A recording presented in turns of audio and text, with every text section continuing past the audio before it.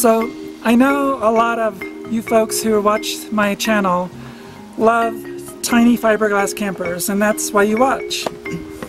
And I have a treat for you, the tiniest of the tiny fiberglass campers.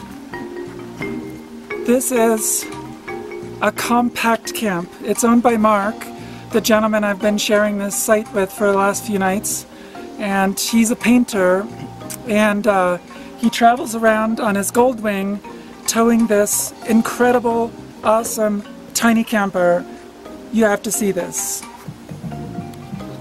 You want to give us a tour? Show the inside features of the caboose, which I've nicknamed this little guy. It's been 25 years I've been camping in this, sometimes 100 days a year or more. Yes, I do have a house that I live in between, but this little house, oftentimes I sleep better in. It has 3-inch resilient foam, and this is the sofa. At night, this table goes down, the other board comes in. That can make a booth this way for 3. It also sets up over there a booth for 4, and you can stick a kid on the end and a stool. Or you can do breakfast in bed, like this, and you put the other board in there and sleep 1. But with the 2 boards in, it's for sleeping 2. It's actually double bed width, not queen, but double. And I have a sheet that I put on these, and I have real pillows with pillowcases to sleep on at night. It's not like I'm roughing it here. I won't show you my bathroom. It's pretty small. It's an empty tea bottle. The windows, nice resilient stuff, 25 years old, never cracks. The screens. And when it's really hot, you can zip these guys all the way down, leave the screen door shut, and have a bug-free cabana where you're almost like sleeping on the beach with no clothes on in Mexico, if you've ever done such things.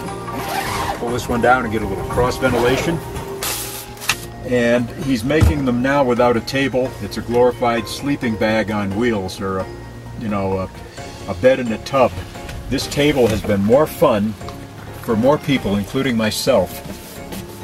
And you can see the history on here. I've never refinished it.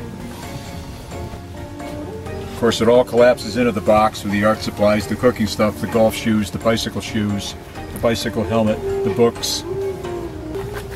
I don't have a sink, but my cook box is a sink. It's also a bathtub and a laundry tub. So you can do all the things you need to do if you really want to do them. And actually doing laundry in my little cook box tub is quicker than on vacation going to a laundromat and watching the damn machine spin. And you get a little bit of exercise too. So I've replaced all the pipes in here mostly that were heavy steel with aluminum, and these guys are better behaved. Of course, lighter. The Honda doesn't like to tow this guy up really steep hills like here in Central California. Most everywhere else it's fine with it, but I put some stuff in here, and if I wouldn't load it, it wouldn't be any big deal. It weighed in when I bought it at 265 pounds complete. And I've added the electric fridge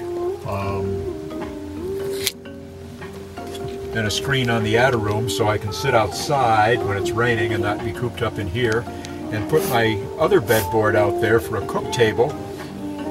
And you can also sit it in the middle and have 2 little Helionox chairs, or whatever those little guys are, like I've got one back home. And have a screen porch. And so this is the alternative to a big bus where it's a half hour to set up, mom back, mom back. It can usually be set in about 3 minutes. And it stores in the garage up against the wall over the winter.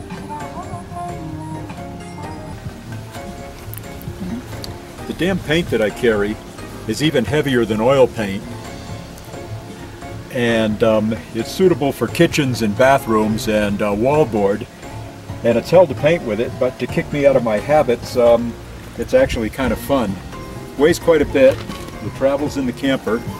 This year I brought too much, but I've already used half of it on 2 canvases.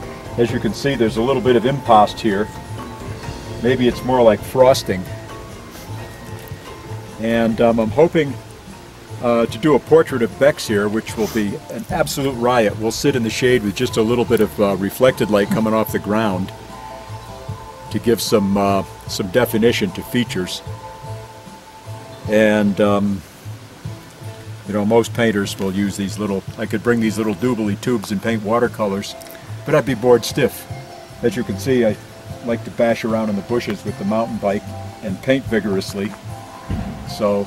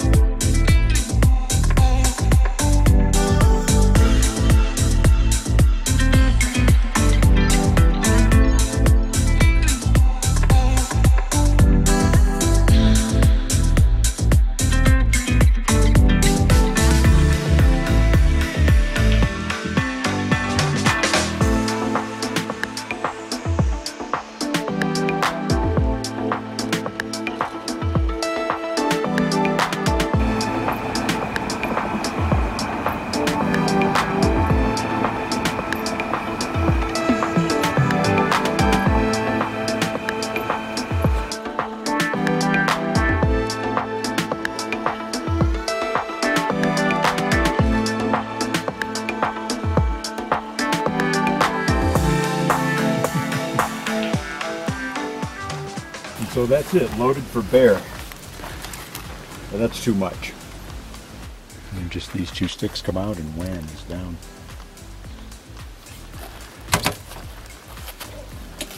One.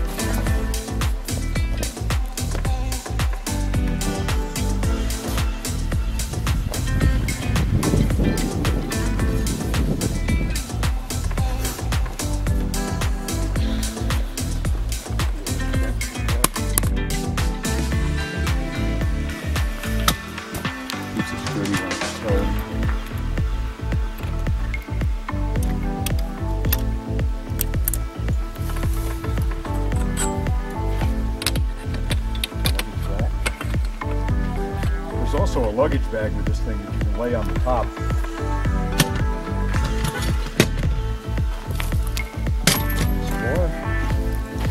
Why stop now?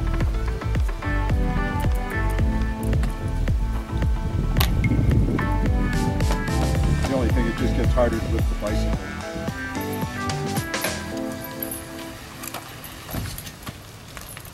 Of course, the motorcycle doesn't even feel this guy if I can run around the yard with him, except when you get on a hill. And then for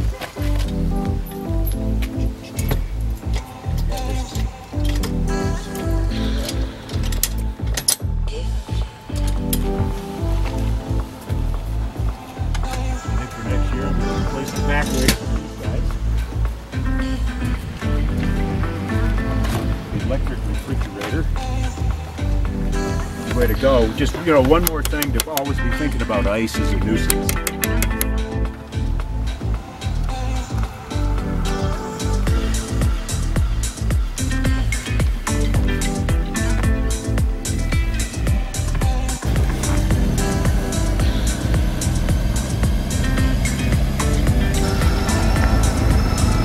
Say goodbye. Goodbye, Bex.